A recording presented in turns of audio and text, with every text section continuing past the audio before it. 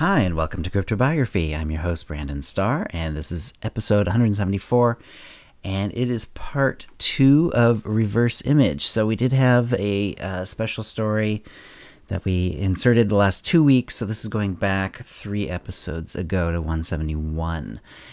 And so Jim has discovered this rather unusual ability he has, and he has started to explore it. And here we go.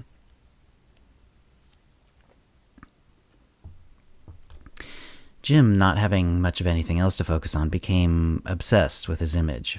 As the days stretched on, he found, bit by bit, more and more connections that he could make with it. Soon he could ask it to go anywhere in the room at will.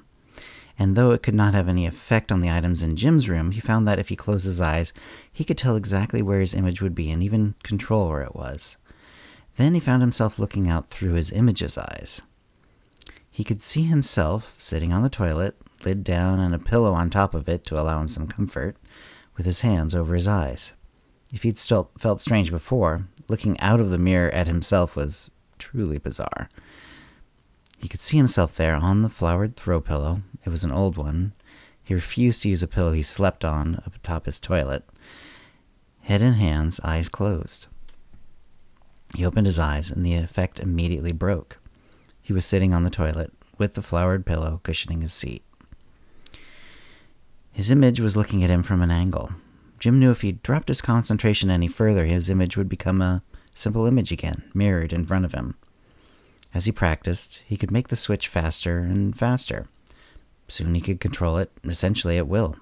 With a flicker of thought, he would be seeing out of his image's eyes. What, he thought, would happen if he tried it out of the bathroom? Could he see what was going on in the bathroom? He tried it. First, from the doorway, technically not really away since he could see part of the mirror, but it worked. Then he closed the bathroom door and tried just outside. At first this didn't work, but after trying it with the door cracked, then all but shut, then shut, he found he could do it. From there, it was a race. He could do it from across the bedroom. He could do it from across the house. He could do it from the front yard. Soon he could do it from miles away. He also experimented with accuracy. Part of him was thinking this is simply something he was hallucinating, making up. He set his iPad in the bathroom on the counter, but facing the mirror.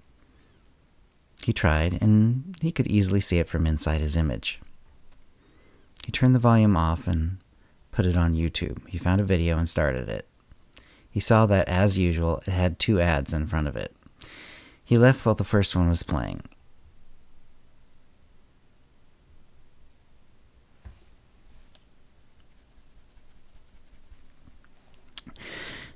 He closed the door and had no way of knowing what the second ad would be for or about. He went into his mirror image and watched the ads. The second one came up. It was for an upcoming horror movie. He relaxed and went back into himself, then opened the door and checked the iPad. Sure enough, B-movie splatter was being advertised. Mirror images are made of light. Could he hear? He put the iPad back on and let the video play. He turned up the volume a reasonable amount, but not so well that it would be visible through or audible through closed doors. He swiftly left the bathroom, shut the door, and for good measure left the house and went to the far side from the bathroom. He went into his image and watched. Sure enough, yes, he could hear the video as well. Weird. Again, he had to be sure. It was a video he hadn't watched before, so he waited until he heard a phrase that he was sure he couldn't have accidentally heard before. Like a sock full of melted cheese. Then ran for the bathroom. He backed up the video, and sure enough, they had said, like a sock full of melted cheese. Wow, he thought. But what good was this, other than as a cute trick? No one but him ever went in his bathroom.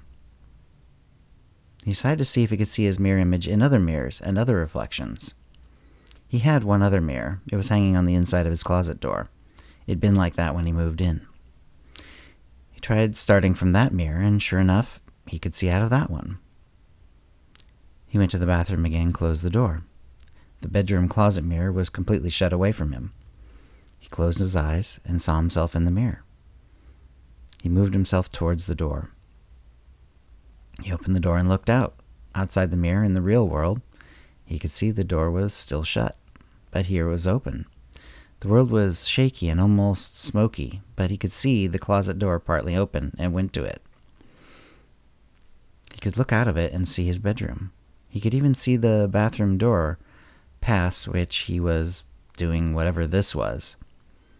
And looking out at the mirror in the real world, it wasn't fuzzy. He closed his eyes. He wondered if he could find another mirror to the real world. He looked around the dark, indistinct world. In all directions, mostly far away, he could see little windows. He realized these windows were mirrors and other reflections. He walked to the closest one. It was his neighbor's house. He carefully looked out of the mirror into his neighbor's bathroom. It was empty. He'd never been in there before in real life, though he believed it was the right one. The style was the right age. The flowers on the towels matched the style she had on the outside of her house, with flowers on her chair cushions and so on. If she came into her bathroom, he thought, would she see him? It might be hours before anyone came in this bathroom. He could try others nearby, perhaps. He pulled away and looked around for another. Now that he was a bit familiar with the process, he could see that there were other reflective surfaces that he could see through, most of them within his neighbor's house.